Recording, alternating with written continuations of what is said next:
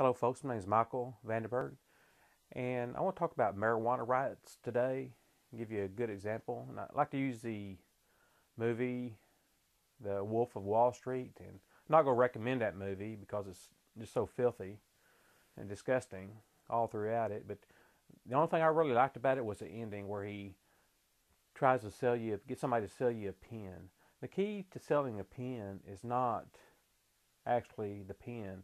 It is making that person need it, want the pen for something else. That's the real issue. You got to make them believe that they got to have that pen to achieve something else. So, how would you sell the wolf a pen? I think that you have to touch in what he really wants, what he really needs. I know this girl. She is so beautiful, so sexy. I mean, she's smart, funny, and she has this accent that would just drive you freaking crazy. And you know what? The greatest thing is, she told me that she has this thing for you. And she asked me, well, if you see him, if you talk to him, please ask him if he would call me. Would you please give him my phone number? Would you like her phone number? You got a pen? You don't have a pen? Would you like to use this one? I'll let you use it for $100. No, it's not for sale.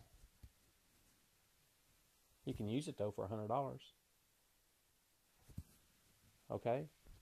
The key to marijuana rights is, I mean, you're sitting there and your family life has been destroyed. Your son, your daughter, maybe even your husband or your wife. If not both of you, you're in jail. Or you're sitting there in prison because of marijuana. Or even using it for medical reasons. You've been arrested, you're in prison. Or you're sitting there in jail. Your life, your finances has been destroyed. You believe this attorney that he'd get you out. Or you spend all your money your life savings, fighting these charges.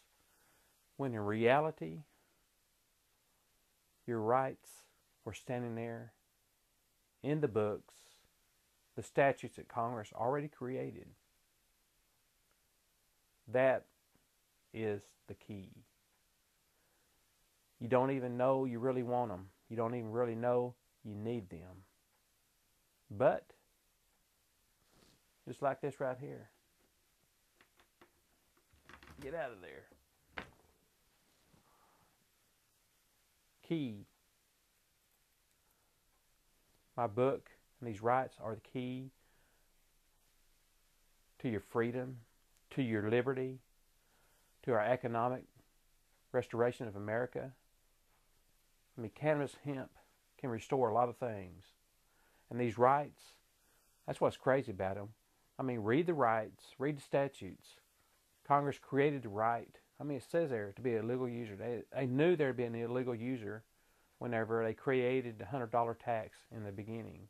Not only that, Congress knew or wanted to establish that there would be cannabis, hemp, farming, manufacturing, all these activities because they're in the statutes. But what happened? The executive branch,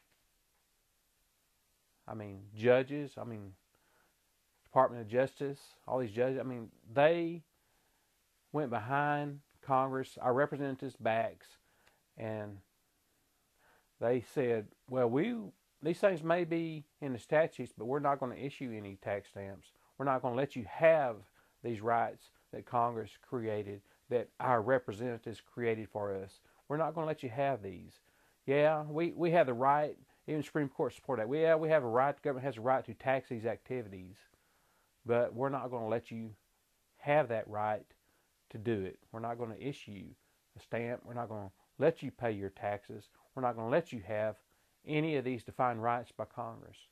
But what the executive branch, the DEA, Department of Justice, I mean, all these judges around the country, what they do not understand is if they would have read them, they could have seen clearly that Congress made these rights permanent, and anybody has a right to claim these rights and enforce them.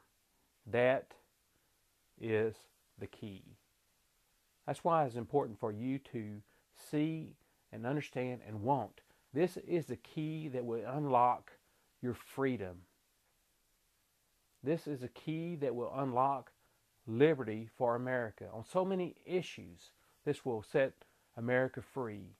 Income taxes, corporate income taxes, marijuana, drugs. I mean, our money should not be spent on sending people to prison. It's such a waste. You're violating people's rights.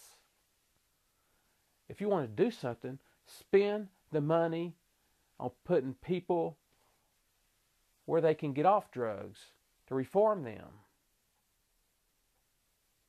rehab them. That is where you should be focusing on, not locking people up in jail for a couple of years or whatever, 10 years, however long. That is why it is so important to know these rights, but you got to know that you need them. And that's why I'm trying to tell you today that you need these. Like that pen. Like the pen. You have to want it. You have to have a reason to need it. And your liberty and your freedom, your property, that is your reason. Thank you.